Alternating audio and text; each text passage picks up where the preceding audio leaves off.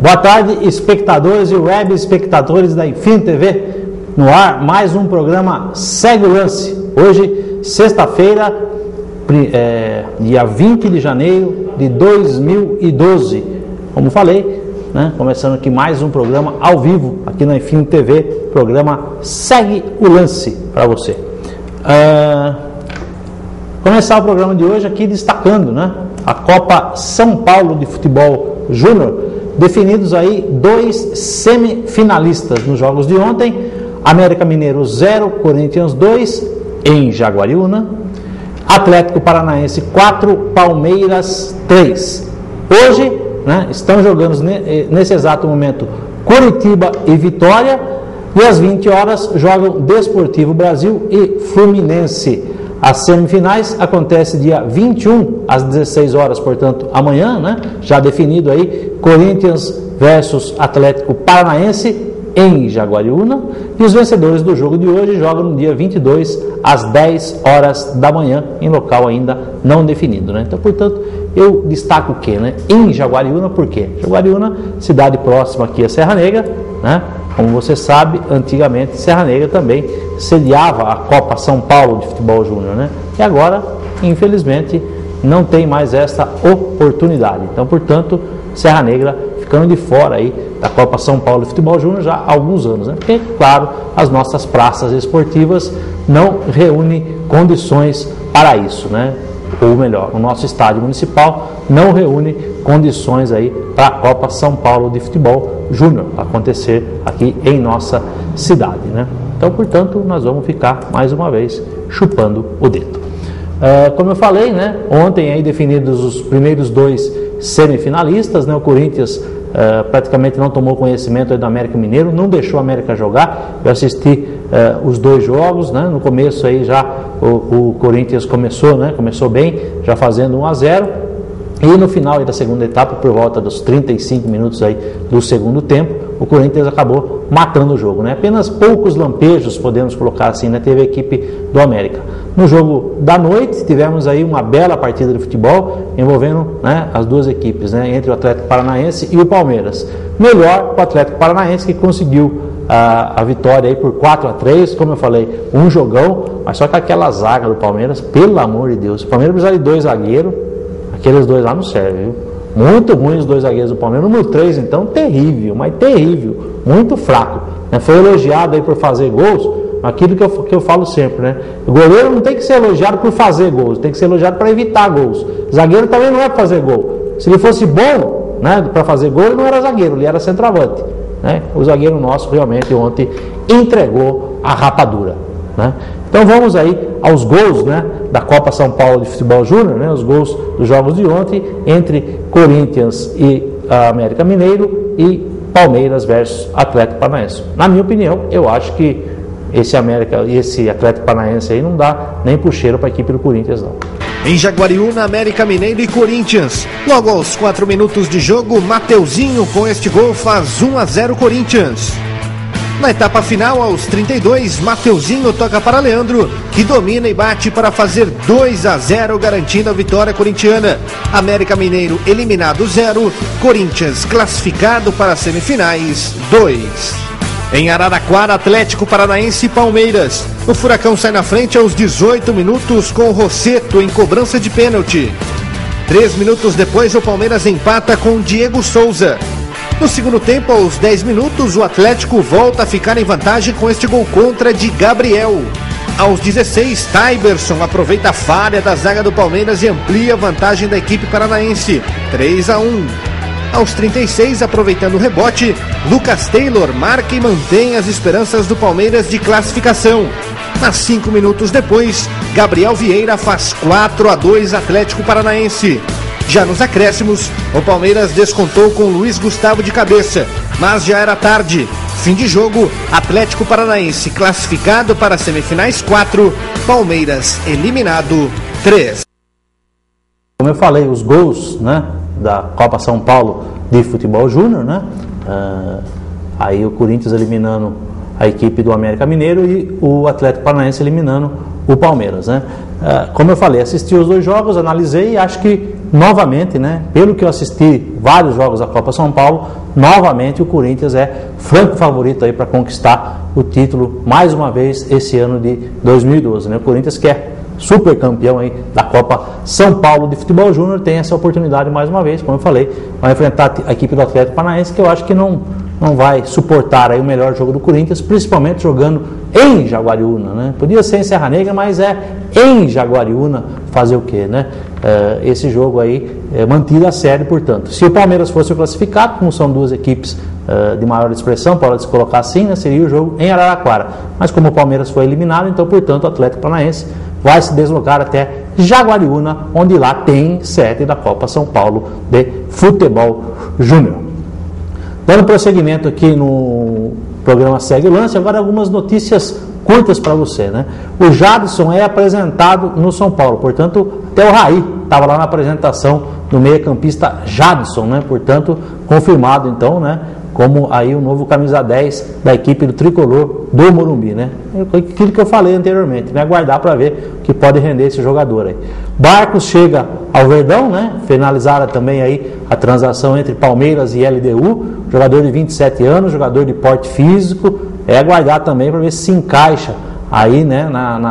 No esquema tático do Filipão. Tem gente dizendo que vai encaixar como uma luva, né? É um jogador rápido, como eu falei, jogador de presença diária, cabeceia bem, é aquilo que o Filipão precisa, né? Ontem fui no treino veteranos, eu estou contundido, não estou jogando, né? Fui lá no treino do veteranos, fiquei assistindo, meu primo Alfredo Corsetti falou, né? Que o Palmeiras está treinando, né? Ele chega na linha de fundo, volta a bola para trás, começa lá atrás de novo, chega na outra linha de fundo, volta para trás de novo, foi o jogo do Ajax, né? Ele citou, justamente pela carência que o Palmeiras tem de um centroavante fixo lá na área. Vamos ver a chegada aí do Barcos, né? Se isso aí vai ser resolvido. O Adriano, né? O Adriano Imperador foi perdoado aí pela diretoria do Timão, né? Ele faltou ao treino nessa semana, ele foi liberado para fazer uma visita à sua mãe no Rio de Janeiro, tinha que voltar pela manhã, não voltou, né? Tinha gente pedindo aí a cabeça do Adriano, pedindo para ele ser, inclusive, demitido por justa causa. Não foi isso que a diretoria do Corinthians fez. Passou a mão aí na cabeça do Adriano mais uma vez, né? O contrato dele vence aí em junho, aguardar para ver se vai haver aí a renovação, né? Muita gente acredita que não, ele precisa se ajudar também, ele precisa se recuperar. O Ronaldinho Gaúcho, né, e o seu irmão lá, o Assis, eles devem derrubar o Lucha no Flamengo. Olha aí, né, uma notícia que chegou também hoje pela manhã, o Luxemburgo aí na corda bamba, disse que a Patrícia Morim já ligou para o Ronaldinho Gaúcho, disse que o último jogo do Luxemburgo comandando o Flamengo é justamente contra o Real Potosí, na próxima quarta-feira aí, pela Taça Libertadores da América, ou pela pré-Libertadores da América, né? Agora, se essa notícia vazou e chegou nos ouvidos do Luxemburgo, realmente pode esperar aí para as próximas horas que ele vai meter a boca no trombone, que o Luxemburgo não engole atravessado não, né? É o melhor técnico que o Brasil tem, Vanderlei Luxemburgo, sabe tudo, mas quando ele se envolve nas notícias de bastidores, realmente fica complicado aí, né, a situação. E o Ronaldinho Gaúcho disse que com ele lá ele não fica. E se ele jogar esse jogo, o Ronaldinho Gaúcho também não pode se transferir para outra equipe que está disputando a Libertadores, né? Você vê que é aí que realmente fica uma situação complicada. Diz que o Corinthians estava interessado na sua contratação, então pode realmente ficar pelo caminho aí essa história do Ronaldinho com o Corinthians, se ele jogar esse jogo aí contra o Real Potosí. O Thiago Neves é mesmo do Fluminense, aquela queda de braço, foi apresentado hoje também aí o Thiago Neves, né, lá no Fluminense, aquela briga de bastidores aí, o Fluminense negociando direto com a equipe da Arábia, o empresário sabendo de tudo, ficando de boca fechada, o Flamengo protelando aí para fazer uma proposta concreta, o Fluminense foi lá e deu tombo no Flamengo, né? Aí a Patrícia Morim acha que, né, não foi o que ela fez o que ela faz com os outros, né? Isso aí ela não conta, né? Tudo que é jogador de outro time ela também quer aí abocanhar para ela. Quando fazem com ela, né? Aí ela não gostou nem um pouquinho, não, né? E o Muricy Ramalho descartou aí o Pirulito no Santos.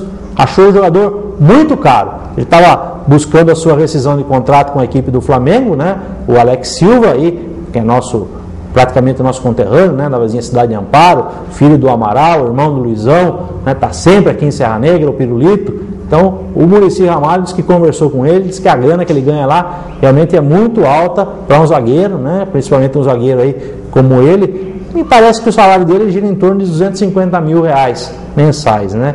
Se não tem que pagar passe nada, eu acho que, para os parâmetros do futebol brasileiro, né, eu acho que está dentro, né? Quem sabe o Palmeiras não escuta essa conversa aí e tenta o acerto com o Pirulito, né? Porque está precisando de zagueiro também a equipe do Palmeiras, né? Que o Leandro Amaro não vai dar conta do recado. Maurício Ramos já provou que não dá conta do recado. E o nosso querido Thiago Heleno está contundido, né? Teve uma operação aí, né? Quem sabe, né? Uma luz, né? Para os dirigentes do Palmeiras não conversem lá com o Pirulito Alex Silva. Bom, passando a limpo então essas notícias curtas, né? Vem aí o Paulistão 2012.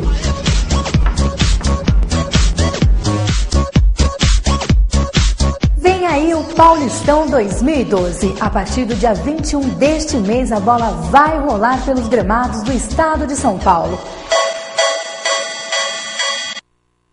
A primeira rodada do Campeonato Paulista, como eu falei, às 17 horas, Ituano e Guaratinguetá, Portuguesa de Desportos versus Paulista, Corinthians versus Mirassol, às 19h30, 15 de Piracicaba e Santos, às 19h30, Guarani e Oeste, e também às 19h30, o Comercial de Ribeirão Preto enfrentando a equipe do Linense, como eu falei, promete dar trabalho. Você não ouviu, mas eu falei, né? Continuando aqui o programa Segue o Lance, no dia 22 de janeiro, às 17 horas, Bragantino e Palmeiras, a estreia do Palmeiras, justamente na cidade de Bragança Paulista, às 17 horas. Às 19h30, São Caetano versus Ponte e Preta.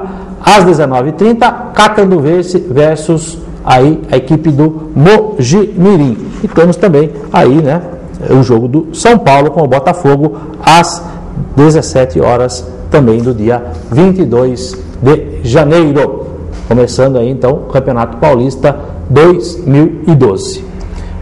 Na quarta-feira tivemos aí um amistoso entre Corinthians e Portuguesa. Em disputa o troféu Dr. Sócrates. A Lusa levou a melhor. Confira aí a reportagem, né? Este jogo serviu de preparação para as equipes no Campeonato Paulista 2012. O que valeu mesmo foi o primeiro tempo, como todos os jogos amistosos, né? No segundo tempo aí, recheado de reservas, as duas equipes, como diz a reportagem, a Lusa levou a melhor. Corinthians e Portuguesa deram um oi para a temporada, relembrando o fato do ano passado. Um fato triste, a morte do Dr. Sócrates. Dentro de campo tinha a novidade, a bola do Paulistão. Chuva e jogo acirrado, boas oportunidades para as duas equipes, mas nada de gols. E assim se arrastou o primeiro tempo.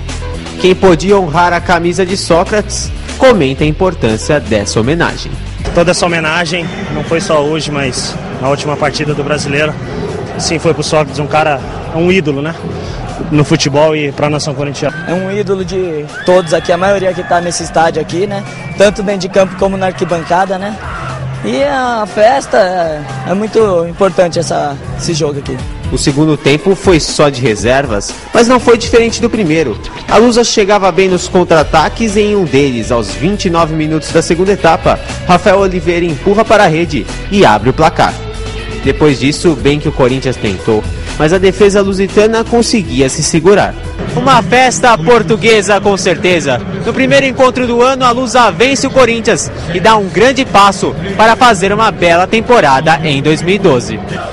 Iniciamos aí o ano de 2012 vencendo, é importante, a gente sabe a qualidade do adversário. O time jogou bem, isso que é importante, está todo mundo feliz, agora descansar que sábado começa para valer o campeonato e esperamos começar o campeonato também com vitória. Homenagem para um ídolo brasileiro e bela partida e título para a equipe da Portuguesa.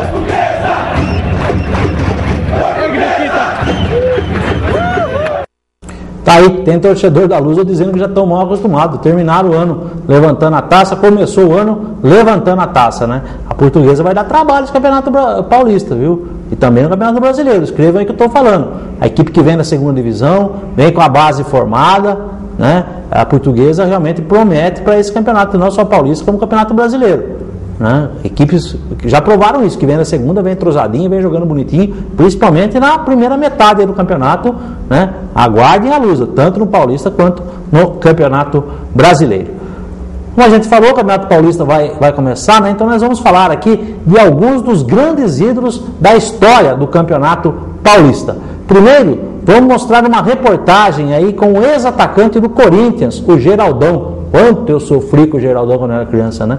Ele relembra aí os momentos de sua carreira no time do Parque São Jorge e fala sobre a conquista do Paulistão de 1977, quando ajudou o Timão a sair da fila, né? A sair do jejum aí de 23 anos sem títulos. Vamos aí então a essa reportagem com o centroavante Geraldão. Tem uma célebre manchete de jornal, né, que diz o seguinte: Geraldão não fez nada, só os 2 gols. Uma entrevista especial com um dos grandes caras da história do Corinthians, o Geraldão.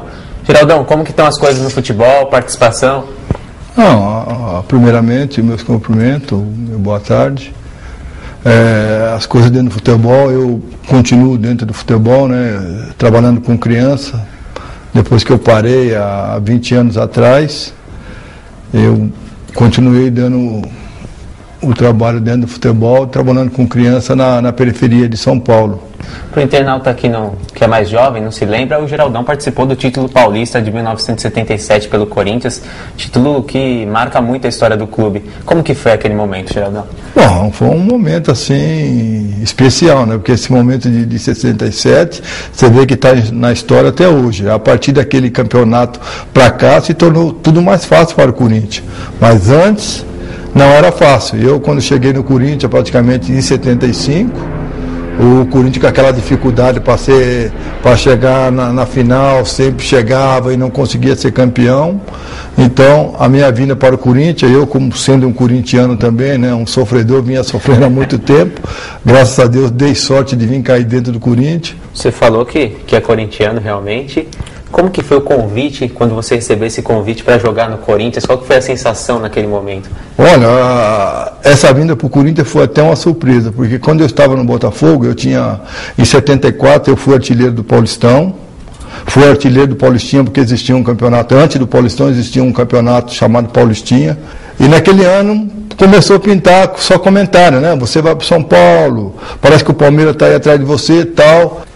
Eu falei, tudo bem, eu estou aqui, fico aguardando. E nesse daí não deu mais ou menos uma semana. Uma semana, já veio o diretor do Botafogo na minha casa e falou assim, o Corinthians já te comprou. Foi um baque, foi uma surpresa pra gente. Eu e minha esposa, na hora que ele falou, o Corinthians já veio aqui, já vai te levar. Na hora. Já vai te levar. Nós pedimos isso, tal, ele falou que você já é deles. Você falou aí de momentos marcantes da sua carreira, e agora a gente teve o Corinthians pentacampeão brasileiro. Você como torcedor, como que foi ver aquilo, o clube conquistando seu 5º título brasileiro? Foi gratificante, né? Eu como corintiano, fui campeão aí dentro também, um campeonato importante, e vendo esses jogadores agora conquistando esse 5º campeonato, é emocionante. Eu torcia para eles, eu esperava que eles entrassem em campo e correspondiam àquilo que o Corinthians precisasse, né? E eles corresponderam.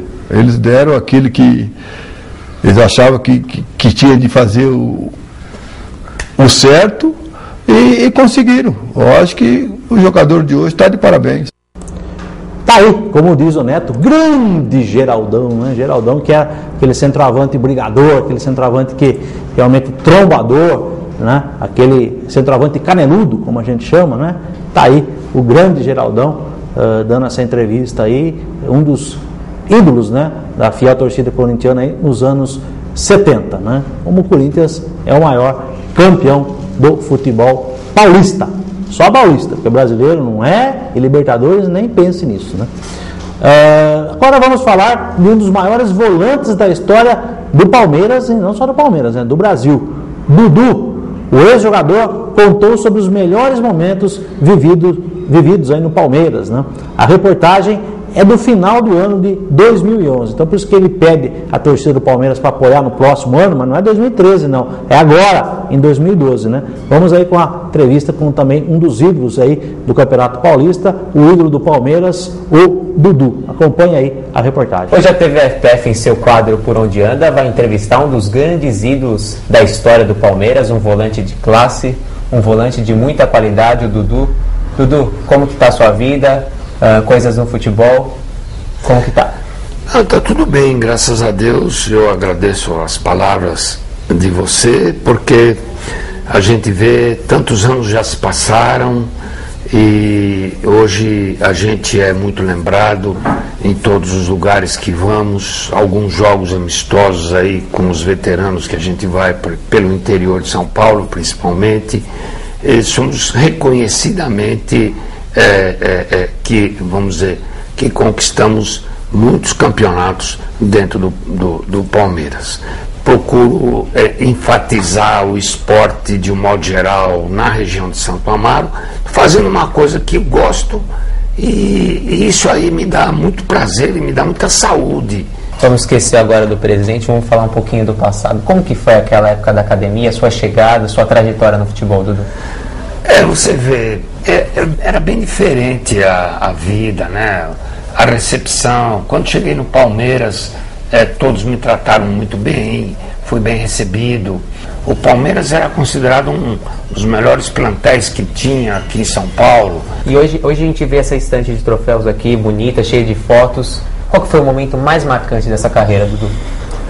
Olha, eu tive momentos muito, muito bonitos dentro do Palmeiras, né? Eu não sei, não me lembro bem se foi o ano de 69 ou 70, eu recebi da torcida do Palmeiras, da Tupi, um troféu muito grande, muito bonito, que era o Dia do Trabalhador, né? Isso aí me marcou bastante no Palmeiras. Não tive um momento triste, tive uma contusão, quebrei 2 costelas, certa ocasião, jogando no Pacaembu, disputando o título contra o São Paulo, né? Dudu, pra gente finalizar, manda um recado pro torcedor palmeirense, um recado que o torcedor do Palmeiras está esperando, um torcedor que guarda tanto carinho de você, você marcou a história desse clube, você é um dos grandes ídolos da história do Palmeiras. O que eu gostaria de falar pro torcedor palmeirense é que, primeiramente, ele deve de entender que aqueles profissionais que lá estão trabalhando, que é a comissão técnica, os jogadores, eles não são mercenários como todo mundo apregoa. Eles também têm famílias, eles também vivem do futebol. Logicamente que tem um ou outro que isso ocorre, né? Mas que esses torcedores procurem ter confiança nessa comissão técnica que aí está, que a gente espera que o ano que vem possa, vamos dizer, voltar a jogar aquele futebol que o Palmeiras jogou no passado e possa conquistar mais títulos, mas sempre na esperança, sem briga. Então nós temos que ter respeito, um pouco mais de respeito pelos jogadores que lá estão, pela diretoria, porque dá um voto de confiança para toda essa diretoria, para todos os jogadores. E é isso que eu desejo para o ano que vem, que o Palmeiras também, os jogadores fazendo a sua parte, possam conquistar algum título ano que vem, para deixar toda a torcida mais alegre. Dudu, TV FPF agradece a sua entrevista e que você hoje, como torcedor, possa ver o Palmeiras revivendo as glórias pelas quais você também jogou e que o Palmeiras volte a ser o grande campeão, um grande time. Eu acredito que é tudo que nós desejamos. Eu, como jogador que fui, e toda a torcida palmeirense. Eu respeito a história do Dudu, respeito ele como jogador, respeito ele como homem. Ele pegou a barca do Palmeiras algumas vezes em situações realmente complicadas, sendo inclusive até técnico, né, da Sociedade Esportiva Palmeiras, né? Respeito muito, né, o Dudu. Só que o que ele pediu realmente não dá, né, Dudu? Respeitar essa diretoria, infelizmente, não tem como, né? Diretoria, ano após ano no Palmeiras, é que nem prefeito da Serra Negra, a mesma coisa. Cada um que vem é pior que o outro, cada um que vem é pior que o outro, né? Cada vez vai piorando mais, né? Cada vez vai piorando, nunca melhora, né? Então, a gente tem essa consciência, realmente, o torcedor palmeirense, eu respeito, mas não posso falar para você ter paciência, mais paciência com essa diretoria. Infelizmente, o torcedor alviverde não tem mais. Prosseguindo aqui com os grandes ídolos, né, dos Campeonato Paulista, dentre eles um aí que jogou no gol, tanto do Palmeiras quanto do São Paulo, mas com destaque para o São Paulo, onde conquistou aí inúmeros títulos, o grande Zete, né? E o Zete tem um projeto aí que se chama Fechando o Gol, o grande ídolo tricolor. Vamos mostrar aí a academia de goleiros do ex-jogador Zete. Ela está localizada no Espaço Clube Banespa, e é voltada para que os goleiros amadores possam treinar como os profissionais. Né? O grande ídolo aí, o Zete, do São Paulo Futebol Clube, né? Tem esse projeto aí, Fechando o Gol, né? Que trata só de goleiros. Né? Importante, né? Uma profissão tão, podemos dizer assim, né? Dentro das futebolísticas, a mais sacrificada. Né? Ser goleiro não é fácil, né? Portanto, está aí o Zete com esse projeto aí, quem sabe, aí revelando novos homens aí para o gol, né, de todos os clubes aí brasileiros. Então vamos à reportagem que mostra aí esse projeto do Zete aí, que se chama Fechando o Gol. Ele que literalmente fechou o gol. Ser goleiro é uma verdadeira arte. E se alguém entende disso, este alguém é Zete, campeão mundial com o São Paulo e com a seleção brasileira. Hoje ele coordena o projeto Fechando o Gol, que visa a formação especializada de novos goleiros. Começou não numa brincadeira, né, mas como se fosse muita pretensão, né? Era mais para dar oportunidade a goleiros amadores que não tinham essa oportunidade de treinar num clube, num grande clube. Conseguimos assim direcionar muito o trabalho, desde a base, né? Nós conseguimos formar uma metodologia de trabalho com garotos de 8 anos, 9 anos, até 60 anos, né? Aquele que nunca teve um treinamento, gosta de jogar no gol, e a gente consegue aprimorar e direcionar esse trabalho. Quem trabalha no projeto ensina os alunos e, é claro, aprende com o Zete. A gente aprende muito com ele, né? Ele procura passar o que ele vivenciou em campo e essa consequência a gente acaba passando para os nossos atletas também. O projeto hoje tem cerca de 300 alunos. Alunos que têm um sonho, quem sabe se tornar goleiro de um grande clube do Brasil. E um destes garotos tem projetos internacionais. Agora eu tô num projeto aí que eu tento jogar em clubes dos Estados Unidos, faculdades, e treinando aqui, né? Dando o melhor todo dia. Golaço ou defesaça de Zete? De certo, apenas que de goleiro estaremos bem servidos. Tá aí, né? Belíssima reportagem do projeto do Zete, mostrando realmente aí como ele trata a profissão. Né? O Zete teve uma séria contusão no ano de 87, se eu não me engano, defendendo o gol do Palmeiras, um jogo com o Flamengo. Né? Ele teve uma bola dividida, se eu não me engano, não sei se foi com o Gaúcho ou se foi com o Bebeto, o Gaúcho, né? E tá me lembrando o Roger, não, o Gaúcho não, foi com o Bebeto, um lance com o Bebeto, ele acabou quebrando a perna, né? Numa saída por baixo, porque daí o Gaúcho foi pro gol, né? O Gaúcho foi pro gol do Palmeiras e defendeu 2 pênaltis. Inclusive um pênalti batido pelo Zinho, né? Até então o Zinho começando aí no rubro-negro carioca, né? Aquele jogo onde quando havia empate, né? No tempo normal, disputava 1 ponto, né? A mais na classificação, vitória 3 pontos, empate 1 ponto, quem ganhava nos pênaltis levava 2 pontos, né? E o Zete acabou se vitimando, né? E ficou um tempo parado, aí o São Paulo percebeu, pegou ele e se tornou grande ídolo aí da equipe do Tricolor do Morumbi, inclusive sendo bicampeão mundial, né? São Paulo a gente pode considerar bicampeão mundial porque ganhou a Libertadores, né? Tem time aí que é campeão mundial, mas não ganhou a Libertadores, né? Vai fazer o quê, né? Agora o programa Segue o Lance, a homenagem é para o maior artilheiro da história do Santos. Ele mesmo. Pensou no Pelé, né? Errou. É o José. Errou aí, é o José Macia, o Pepe. Segundo ele próprio, o Pelé é de outro planeta, então ele não conta. Tá aí José Macia, o Pepe, grande ídolo do Santos, segundo ele, aí, o maior artilheiro do Santos, porque contar com o Pelé não tem jeito, né? O Pelé não dá, 405 gols. Tá aqui o Roger Lema, assessor de imprensa do Santos Futebol Clube, passando aí todas as coordenadas. Vamos aí um trecho, uma entrevista então com o grande José Macia, o Pepe, o canhão da Vila. Eu acho que o futebol sempre foi o esporte como eu falei anteriormente, o esporte preferido do brasileiro. Mas influenciou mais ainda depois que a televisão realmente chegou e passou a transmitir os jogos, né? E a garotada falou, um dia eu quero aparecer na televisão, quero aparecer jogando num clube. E isso aí serviu de um incentivo maior para a juventude, no caso a molecadinha, infantil, juvenis, para tentarem a carreira de futebolista, sabiam que era bacana, porque já havia Na nossa época, quando não havia televisão, havia algumas admiradoras, mas depois eu falei para você, depois do evento da televisão, fulano é boa pinta, o Mauro, por exemplo, zagueiro central campeão de 58, era um galã, o Bellini também, outro galã, e que havia de Maria Chuteira atrás de um achego, de ver se conseguia alguma coisa com um jogador de futebol mais boa pinta, era muito grande o assédio. Esse ataque do Santos foi o ataque da década de 60. Antes nós tivemos Dorival, Jair, Pagão, Pelé e Pepe, que era conhecido pelo PPP, Pagão, Pelé e Pepe. E depois veio esse, com Dorival, Mengalvo, Coutinho, Pelé e Pepe, foi o que ganhou mais títulos, né? Era um ataque fantástico, 4 crioulos e eu na ponta esquerda. Eu criei esse ditado e pegou, né? E fui eu que inventei isso aí.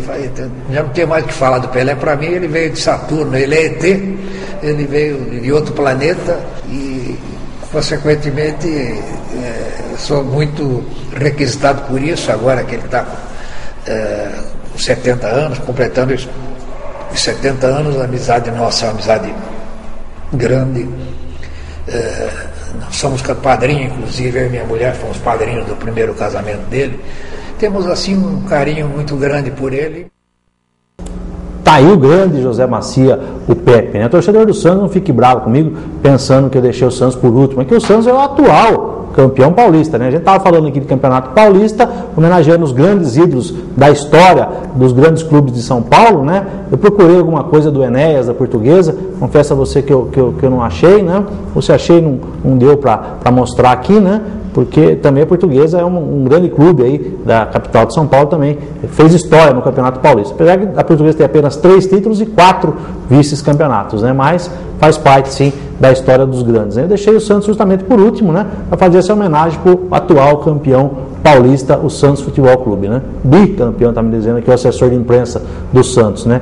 E meu pai não é santista, meu pai é palmeirense, mas ele falou que inúmeras vezes foi ver o Santos, né, jogar em São Paulo, foi que o barulho, né, da bola do Pepe, né, até doía às vezes, né, tão forte que a bola saía do pé aí do camisa 11 da Vila Belmiro, né? E o Roger estava contando que o pai dele também, até o final da década de 80, tinha a marca, né, das bolas que ele chutava quando pegava no muro atrás do gol lá da Vila Belmiro, né? Então, o grande José Macia e o Pepe, essa homenagem ao Santos Futebol Clube, atual bicampeão paulista, o Santos Futebol Clube, que é, ali, apesar de ser um time do interior, né, é aí o atual campeão paulista. Bom, para encerrar o programa de hoje, eu vou fazer como se diz, um programa do jeito que o Roger Lemos gosta, né? Vamos encerrar o programa com música, né? Eu vou copiar aí a ideia que ele deu no informe, no Instinto, informe Infinity, né? Agora também no Opinião e Debate. Segue o lance às sextas-feiras também aí, vamos trazer um clipe final. Eu não sei se vai ser sempre de música, né? A gente vai fazer uma homenagem aí, sempre no final do programa Segue o Lance, né? Então, para encerrar, um grande sucesso da música aí com Jorge Ben, né? E o Mano Brown, que todo time procura e é muito difícil de achar. O nome da música, Umbaraúma, que foi um ponta de lança africano, o verdadeiro homem-gol, que todo clube procura, claro, o seu homem-gol. Como? Deve ser para o Santos, né? Eu saber. O Mano Brown diz ele que torce para o Santos, mas o Simoninha torce para o Palmeiras, viu? O Simoninha torce para o Palmeiras, né? Mano Brown Santista aí, cantando essa música com o Jorge Ben, né? Umbaraúma, um grande sucesso aí, o Homem Gol. Até segunda, então, com mais detalhes aí da Copa São Paulo, já vamos conhecer aí os finalistas, né? E os resultados dos jogos aí da primeira rodada do nosso Campeonato Paulista 2012. Então, portanto, o programa Segue o Lance volta na segunda-feira às 16 horas aqui na Infinity TV. Acompanhe então agora o grande sucesso aí de Jorge Ben, não sei se é Jorge Ben, se é Jorge Ben Jor, com o Mano Brown.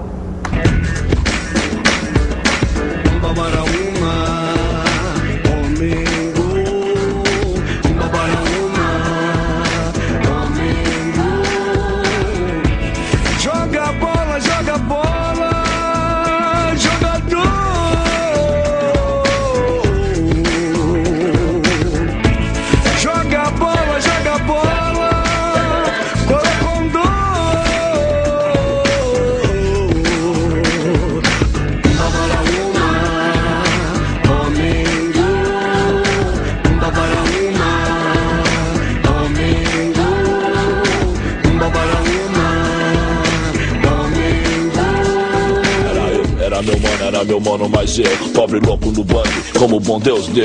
E de mangue a mangue, pra juntar 10 conto, torto e tonto de fome, foi sempre assim. Nada mais que um jogo, eu sei sim. Aqui, Morumbi, a fé é o que me move. Meu camisa 9 treinou bem, vai jogar Salvador da final. Salve o nosso Natal, que a vida excita uma nota, tá só pro milagre. Um leão com cabeça de barro, sob o assédio do crime sem gostar de ninguém. Meu time é quem me inspira por falta de alguém.